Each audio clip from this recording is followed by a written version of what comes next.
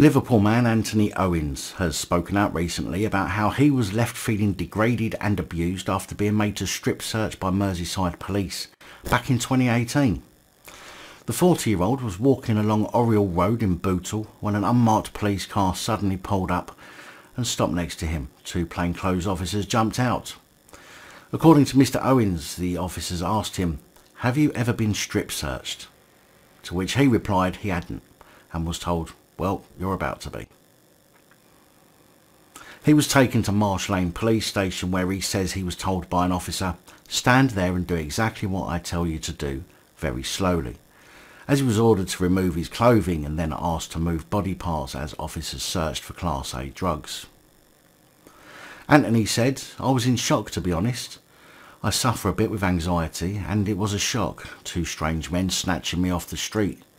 They were asking me, 'Are you being told to do anything you don't want to do, like storing drugs?' And I was like, 'I don't know what you're talking about.'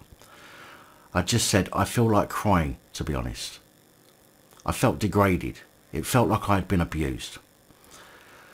Nothing was found on Anthony and he was allowed to leave. However, he later went to James Murray Solicitors, based here in Liverpool, to take legal action against Merseyside police over the ordeal, arguing that the force had not followed procedures when carrying out the search, making it unlawful. Merseyside police obviously need to cover their backs and replied to the letter of claim that Mr. Owens had behaved suspiciously and was seen with his head on a swivel. The force suggests that he had performed a transaction with someone inside a car, while Mr. Owens said the driver had just stopped and asked him for directions. Mr. Owens has been fighting his case for a number of years, and it did get to the High Court due to the misinterpretations of what's deemed an intimate search versus what's deemed a strip search. The High Court judge decided that Mr. Owens had been strip searched, but his treatment did not count as an intimate search as previous cases had established. There needed to be physical contact inside an orifice. Now that's a very interesting use of words. There needed to be physical contact inside an orifice. I would consider, if that's the wording used, then that's when a copper puts their finger in a person's mouth to try and retrieve what they believe may be drugs, for example, then based on that description from the High Court, that would be an intimate search, as the mouth is an orifice, in my opinion.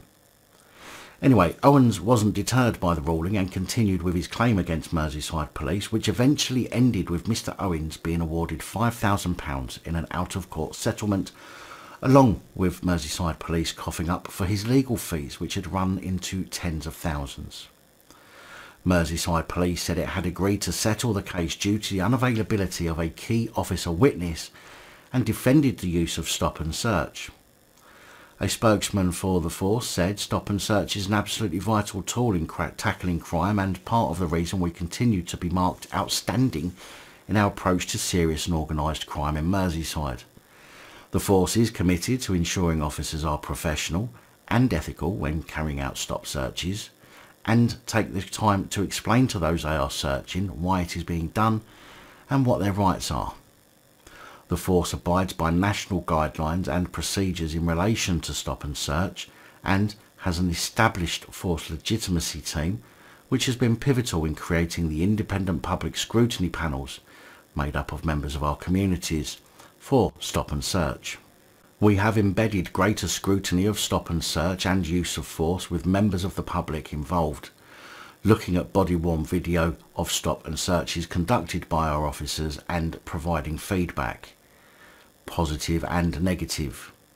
Any learning for the organisation and positive feedback that should be reinforced is captured and shared." What a shitload of word salad that was. I'm glad to see that Anthony Owens didn't give up. It's the police's #1 ace in the hole that they can drag these things out for years if necessary, with an almost unlimited pot of cash to pay for legal costs, while we, the general public seeking justice, can so easily be deterred or even lose everything in the pursuit of justice.